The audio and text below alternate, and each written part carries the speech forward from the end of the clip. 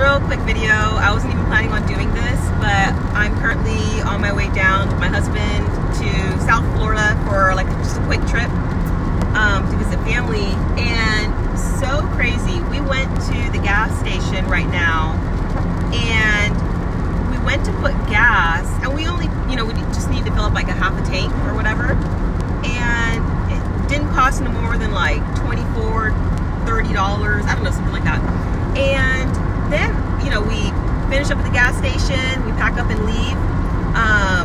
And I did use one of our credit cards for that. We really don't use credit cards, but just using it right now for the trip and then paying it off afterwards, pretty much. But anyways, the point is, we're back on the road and we're driving, and then I get a text message saying that $175 has been, there's a transaction of $175 at the Love's gas station. And so right away I'm freaking out. I'm like, what do you mean $175? And then so me and my husband are like looking at each other and like all of a sudden like just thinking like, what the heck is going on? So we get on the phone with the credit card company, and yeah, basically they're like, oh, it's a new thing now that a lot of gas stations are doing because apparently people are stealing gas. That's the reasoning that they gave us, but is that the real reason? I don't know. I guess it maybe would make sense because of the cost of gas now. But a hold of $175. They retain it and then release. Yeah, they retain it and then they release it. She said that it usually is within like 48 hours. But how ridiculous is that? I mean, what if we didn't notice, and then, during the course of this lengthy trip that we're taking, if we did put gas, 3 more times today, still using that card, and then there's going to be multiple holds potentially? And she said, yeah, that's what we're seeing. So, and then she did clarify that if you pay inside with your card, not at the pump, that they don't put the hold. So, I mean, I guess every gas station that we stop at now, we're going to clarify that before putting the gas.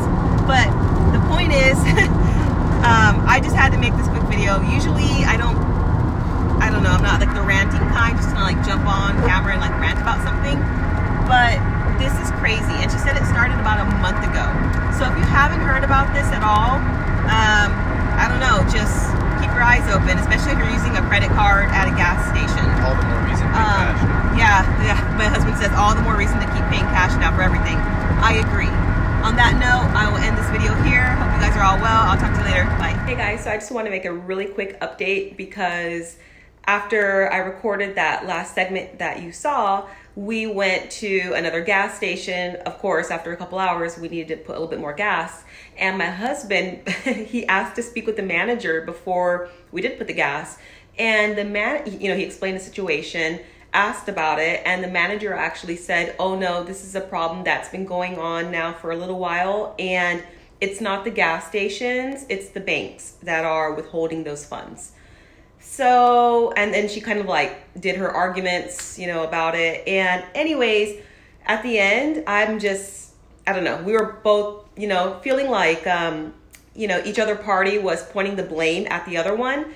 And at the end of the day, it's our funds, or the funds that are in the account, that are being held up. So not that we care, but it's the point. So anyways, we didn't really get to the bottom of it because it's like a he said, she said situation. And the gas station that we had gone to, where he was talking to the manager, she said, oh yeah, it's all banks that's been doing this. So I don't know who to believe.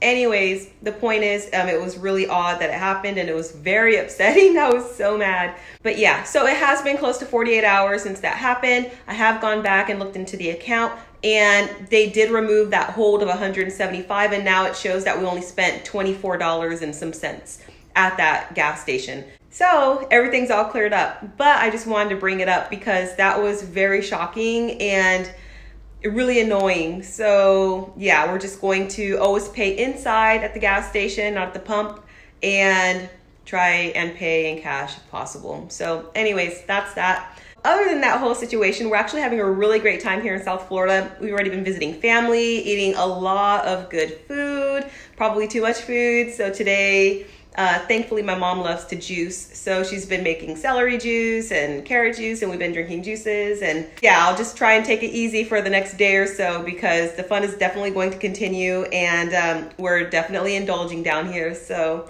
anyways, I hope everybody is well. If that has ever happened to you at the gas station, or if you've heard of this happening to somebody, definitely let me know. I've never heard of it before. It came to a shock to me. So anyways, let me know down in the comments below. But again, I hope everybody is well, and I'll talk to you all super soon. Bye.